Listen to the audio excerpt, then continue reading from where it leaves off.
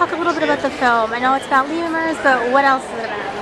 Well, I mean, you can't speak about lemurs without talking about some of the main themes that are affecting the whole world right now, because lemurs are an extraordinary species that we may not have with us for much longer if we don't pay attention. And so we just need to adjust our values enough to give these things a place to live, and they'll take care of themselves. They're great survivors. They've been around for 60 million years, and all we have to do is give them a corner to stay in and protect it, and they'll be with us forever, I guess. And talk about shooting in Madagascar. Okay, shooting in Madagascar is not like shooting anywhere else. Madagascar is not like anywhere else. You don't see much that's familiar in Madagascar. The plants are different, the ground looks different, it's strange looking mountains, the animals are all different. You won't see a lot that you recognize there, and so yeah, it's going to start with a new clean slate. And it's no infrastructure, so the likelihood that you're going to have power to plug your batteries into or a road to drive on to get where you want to go, those things are not assured for sure.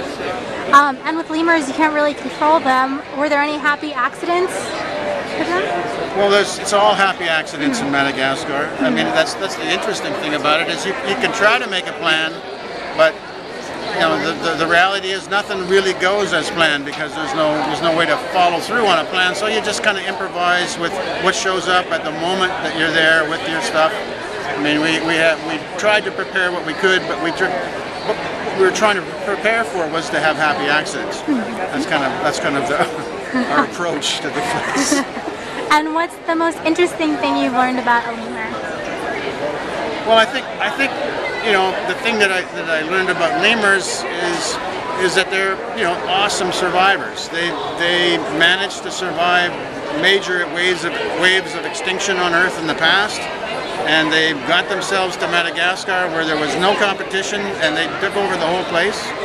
And one little tiny lemur became 100 species that are there now, and it just shows that, you know, they don't compete with each other; they cooperate, and it just shows that cooperation is a strong biological advantage.